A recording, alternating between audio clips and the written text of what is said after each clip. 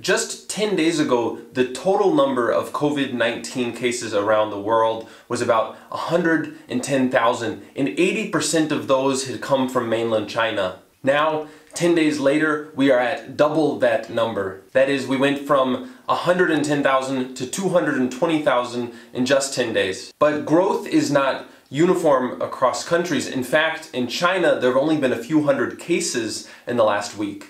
But in the rest of the world, outside of China, we've gone from 30,000 cases to about 140,000 cases. That's a more than 400% increase in only 10 days. And those 100,000 new cases, 100,000 new cases in 10 days, it's almost certainly a vast underestimate because there are a lot of people who may not have been diagnosed but are infected and infectious. In the early days of an outbreak, raw numbers matter more than percentages. And the reason why is because contagion generally stems from just a few foci. And that's why the trajectories and the number of cases are so similar across countries with very different population sizes. Comparing the number of cases by location is very messy because of differences in health-seeking behavior and differences in testing rates. In other words, we don't know how many cases there are. Not even close.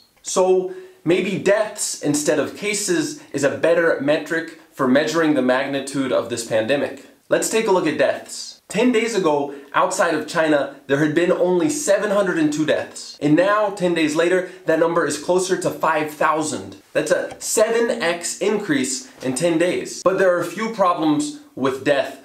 1, age structures are very different in different populations. 2, health service quality differs across countries.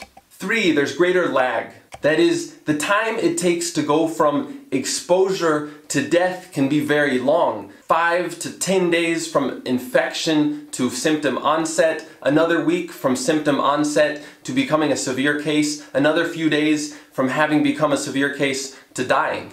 So a lag of, let's say, 3 weeks. We can use deaths as a proxy for contagion, but when we do, we're not really measuring how bad the outbreak is now. We're measuring how bad it was a few weeks ago. It's kind of like driving a car while only looking out of the rear view window. You can see where you've gone, but you can't really see where you're going. So to know where we're going, we have to use math, models, statistics. And as they say, all models are wrong, but some are useful. And what the models say is that the number of cases, and therefore by extension the number of deaths, is going to continue to grow exponentially until the effect of our current control measures begin to kick in. So the situation is very serious and it's going to get worse. And we, society, government, parents, scientists, we need to be real about this. We need to be real about expectations, and we also need to be real about the magnitude of this crisis.